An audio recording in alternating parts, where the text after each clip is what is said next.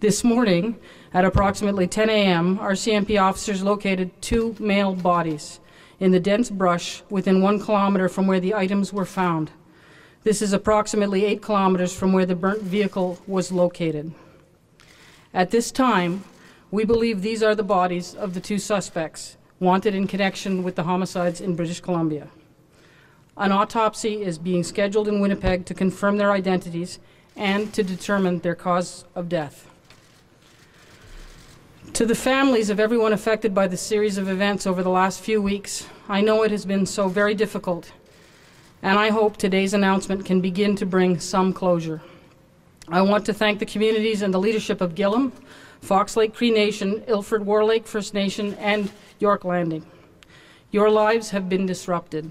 Many of you lived with uncertainty and fear, but throughout you were resilient. You came together as communities, and you helped our officers get the job done. To the officers involved in the search, I commend you for your determination, your innovation, for never giving up, and for working night and day to bring this search to a conclusion. Do you have any doubt it's them? I'm confident that it is them, but to identify them officially and to be sure, we have to go to autopsy.